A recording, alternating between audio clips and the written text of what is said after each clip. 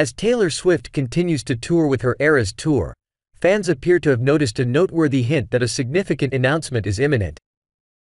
In the midst of her gig, the 33-year-old anti-hero hitmaker, who is presently doing a run of gigs in Argentina, recently re-released her 2014 album 1989.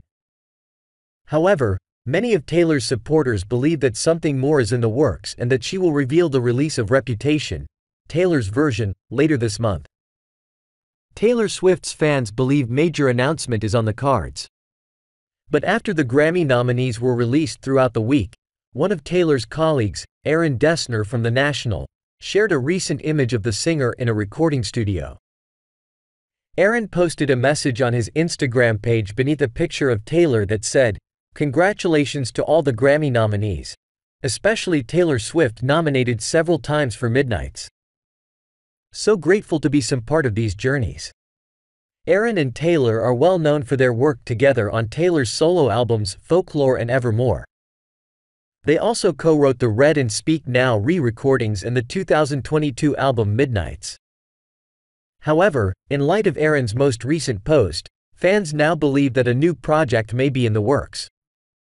Many speculate that an Evermore Long Pond studio session may be in the works, which is a continuation of Taylor's recent outfit choices that are eerily reminiscent of Evermore. In addition, Taylor's November 3 clothing matches the one she wore in the photo Aaron posted.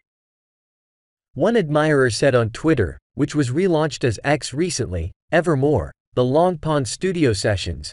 They then added, "This or 1989 TV acoustic. I'm manifesting."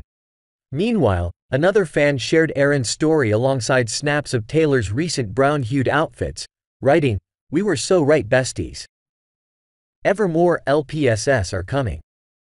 Replying to the tweet, one fan added, "What if she releases it for Evermore's B-Day, since we always tease her for not wishing it a happy birthday?"